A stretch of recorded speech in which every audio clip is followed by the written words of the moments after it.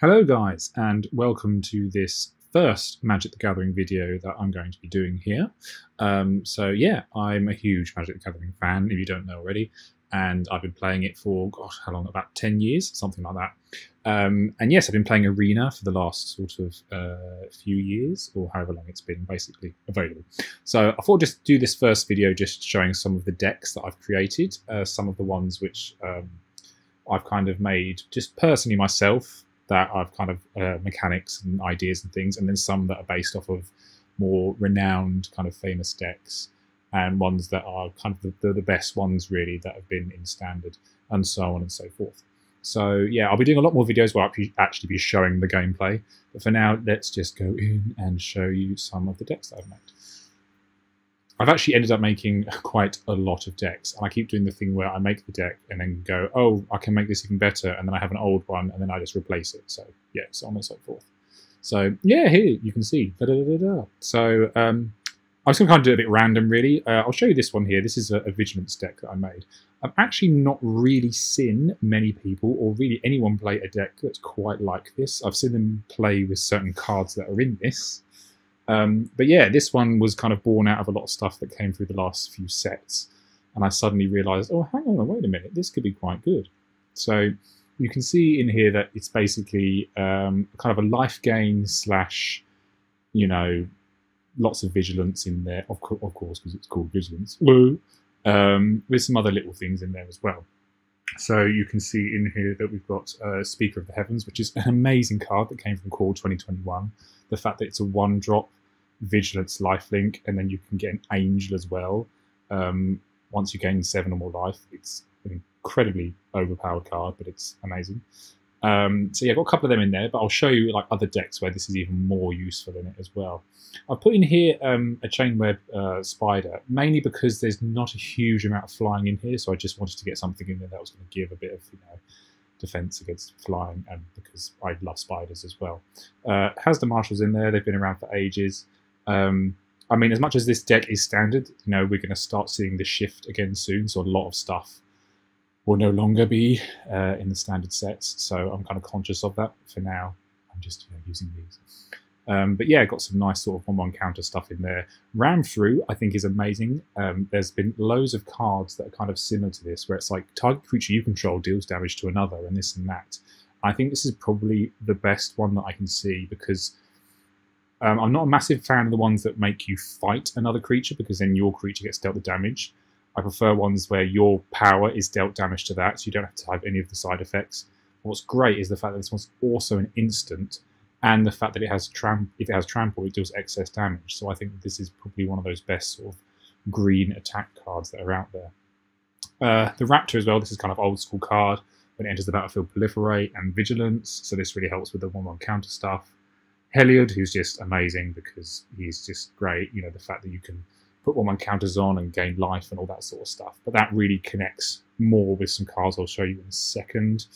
Vigilance, so whenever a white creature you control attacks, you gain a life, so that connects to Heliod straight away. So it means, yes, I can get those counters and things. But mainly, yeah, it was this card that really made me want to build the Vigilance deck. The fact that at the beginning of your end step, you gain a life for each creature you control with Vigilance. So this has been amazing. So I've even had the point where I've had all 4 of them on the battlefield before. And obviously it connects to that to give more 1/1 counters, and you get the point, basically. And then what also is a prime one to connect is this one here, the Frontland Cat Beast, basically. The fact that it's Vigilance, and creatures you control with Vigilance have pay 1 and tap target creature. So I found out that this is actually a bit of a game changer. I've not seen many people actually use it in decks, but you know, I've been able to just tap all your creatures on the end of your turn and then just all out attack you, basically. So yeah, it's been pretty amazing. Gem Raiser, which I absolutely love, which came from, you know, the recent sort of you know, the Beast set. Yeah, I think it's really kind of overpowered with like the mutate ability and the fact that you can, you know, destroy target artifact or enchantment. But you know, that is a 4/4 reach trample. I just love, and he's so pretty because he's smashing gems. So yeah, a couple of other things in there, really. I mean, the big Elder, which came from the last set as well, which is ridiculously overpowered again for 5 mana, 6/6. Vigilance, trample, reach, beast, get life, draw a card, cook you dinner, leave you in the street, My God, wow, okay, love it. And then obviously various bits of land and so on and so forth. So this is kind of like bits of my Vigilance deck here that I've made there, really. So yeah, let's see what other ones I can show you. Mill deck. I created 2 of these. I created one that was standard. This one is not standard because I just wanted to kind of go to town, but you could tweak it more because there are enough cards in the recent sets to make this, you know, a standard mill set. But I just wanted to go a bit crazy really with it. So yeah, I got the Merfolk in there, the Secret Keeper, the Apprentice. So basically this deck is just, as it says, it's all about destroying you by getting rid of your Labre. So Drowned Secrets, you know, which is a great card for 2 mana, I think. And that's obviously combined with this new sort of Teferi enchantment that came, which sort of does a similar thing, like when you draw a card, you mill. So that combined with the Drowned Secrets is kind of, yeah, you can start losing cards pretty fast. And then I've just added more stuff in there to make you mill more. So you've got the Sage's Row in there. And then you've also got, I mean, Ashok's really important to put in here, just to make sure that I can exile all your stuff so you can't bring it back. Master of Time, obviously, the recent Planeswalker, who is amazing also as well.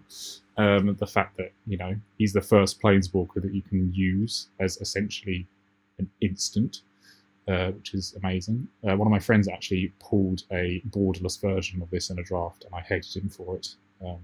So yeah, pretty good. And then I've got his enchantment in there as well. So whenever you draw a card, if it's like the second one you draw, blah, blah, blah, blah, draw 2 cards instead, which obviously links to the tutelage to make you mill more. So yeah, and then into the story as well, because obviously if I'm making you mill, then I can get loads of card draw here really cheap, because it costs 3 less to cast if an opponent has 7 more cards in their graveyard. And then once again, obviously that connects to the tutelage to make you mill even more. And yeah, you kind of get the gist there as well. Octopus, I love the Sea Dasher Octopus. That just helps to draw more cards if I need to. And then, yeah, this is obviously what makes it even more definitely not standard, but he is the mill legendary creature to put in, a recent card became available on here. So if you would mill 1 or more cards, you mill twice that many instead.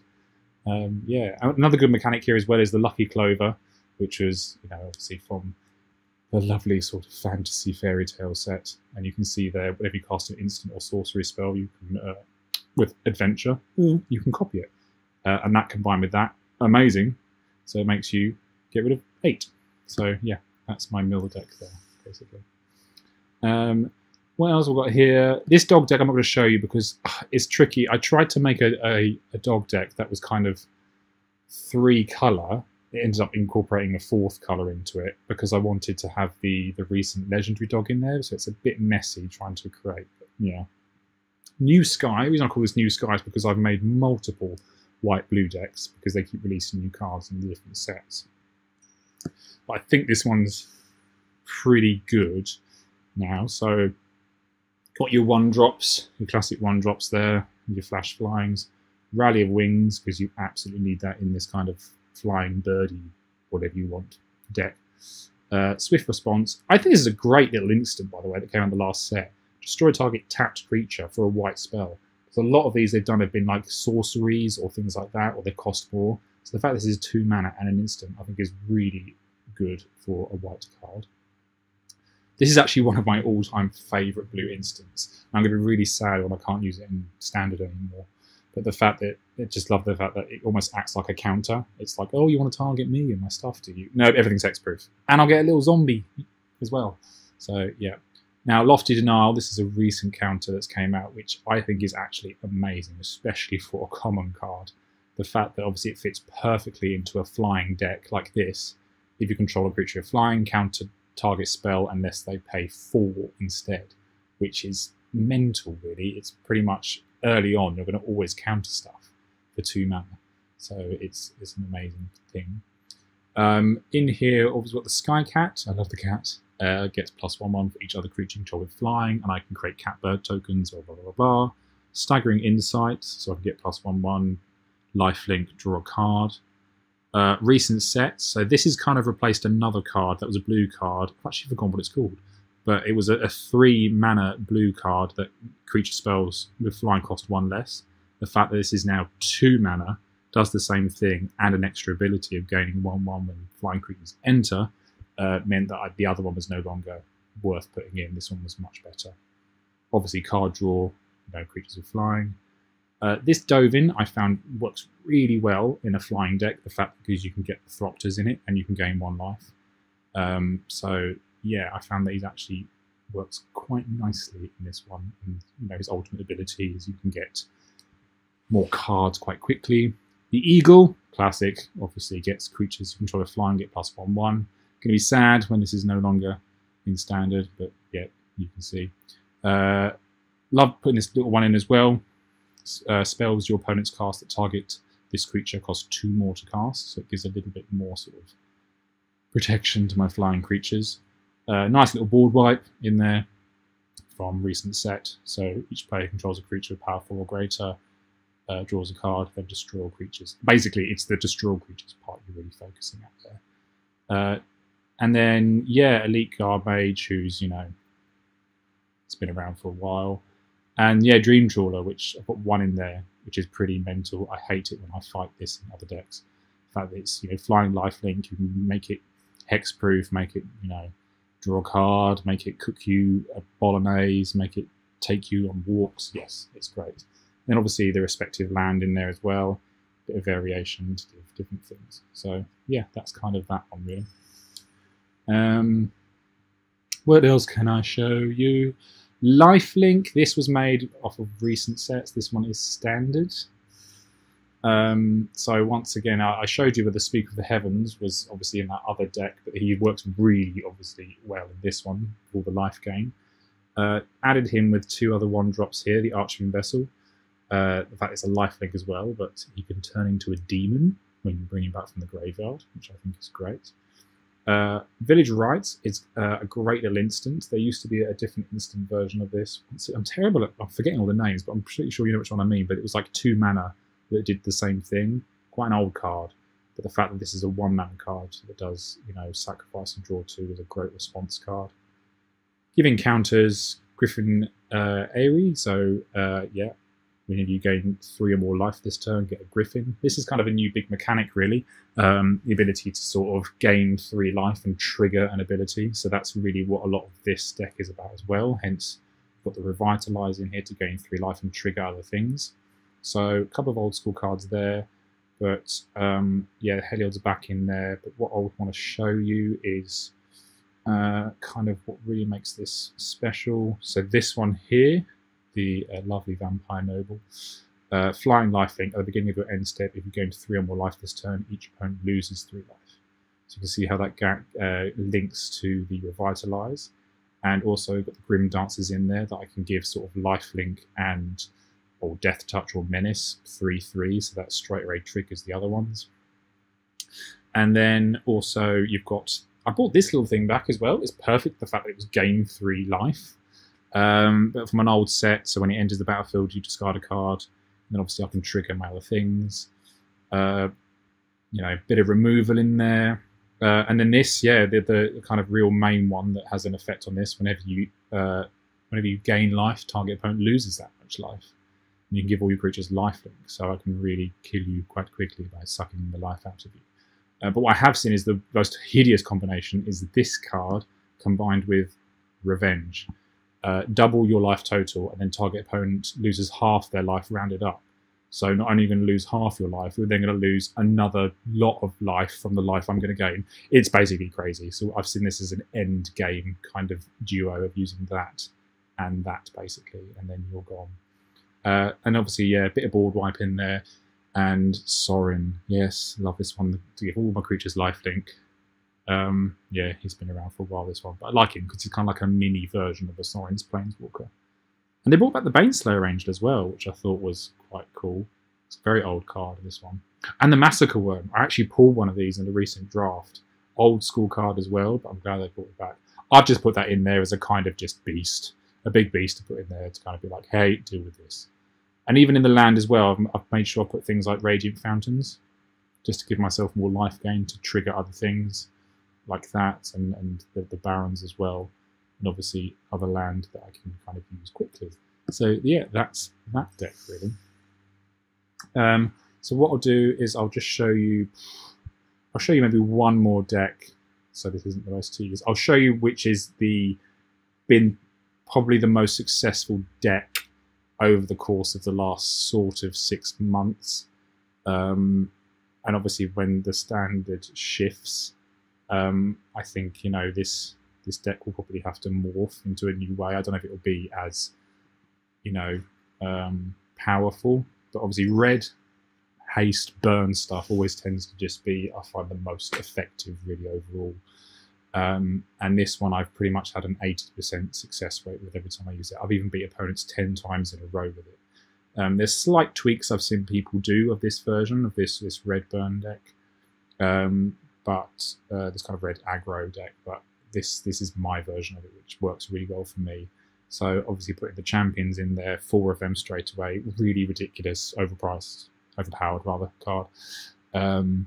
The fact that it's like a 1/1 first strike haste. When it attacks, you can give another knight +1, and its equipped abilities are 3 or less to activate. Mental. Classic lizard. Yes, he obviously connects really well with this card here. This has been around for ages now, so when this goes, it's going to be a real shame. But whenever a creature you control with power 1 or less attacks, deals 1 damage to player or planeswalker, so then that kind of triggers. You can do like 3 damage with just a lizard. Simple burn, and sometimes I always think, oh my god, I want to put in as a great, amazing, complicated burn, but sometimes just having something quick and easy that you can kill something with is the best. I find that if I'm going first in my opening hand, I can get one of them out, or I can get a lizard out. Second turn, I can burn something. You know, I can generally get these out really quickly within 2 turns. By third turn, I could lava coil something, which is a great sorcery to deal 4 damage, or exile something. You know, I can +2 attack for an adventure, get him out later on. Got the Steamkin in there, which you can, you know, obviously play more red, get more counters, get more mana quickly. The Hardened the Forge, I only got 1 of him in here actually. I was surprised I didn't have more, but maybe it's just because I wanted to keep it 60 cards. The Bone Crusher Giant, which is just ridiculous for a 3 mana card. The fact that I can burn and then bring him out as a big old 4/3. Acolyte Flame, which is just amazing to connect with the Calamity to deal 1 damage, so I can get haste elementals out. Legion Warboss to get out haste goblins to keep making them, to link to the Calamity as well, dealing you 1 more damage. Light Up the Stage, just great card draw really. The fact that I can pay it for 1, and it's very likely that I'm going to deal you 1 damage. This I haven't seen many people put into these kind of red decks, but this actually works really well. It is a bit pricey, but it's a great sort of late play thing. The fact that I can deal 1 damage to each of your creatures, but then they can't block. So I can all-out attack you with little tiny 1/1s linked to that, and I can kill you quickly. Now obviously Torbran in here is the really sort of showstopper in this. If a red source you control would deal damage to an opponent or permanent they control, it deals that +2 instead. So you can see where combining like this and the lizard and all these little things, these 1/1s, become suddenly just mental. And I've been able to kill people within 5 turns, literally, if I get the right cards out. And the Embercleave, which is, I remember when this card first came out, and I was like, wow, is it okay? This is okay. And then I started to see how it was used, and I was like, oh, okay, this is mental. The fact that you can flash it in really cheap, attach it to something, give it double strike and trample, and just kill you. And then Simple Land, I've kept it all mountain and then just put in 2 castles just to boost up my creatures to give them +1 attack if I need to. But yeah, you can see where, you know, everything in here just is quick, does the job, got a bit of card draw, got burn. Obviously there's not life gain because it's red, but this is not the point about this. The point is just to kill you as kind of quickly and effectively as possible. So yeah, that is kind of a couple of my decks there that I want to show you that have been really effective. I'll probably do another one of these videos to show you more decks that I've made, and also do some more videos of me doing some actual gameplay. So yeah, thank you for watching. Yeah, bye guys.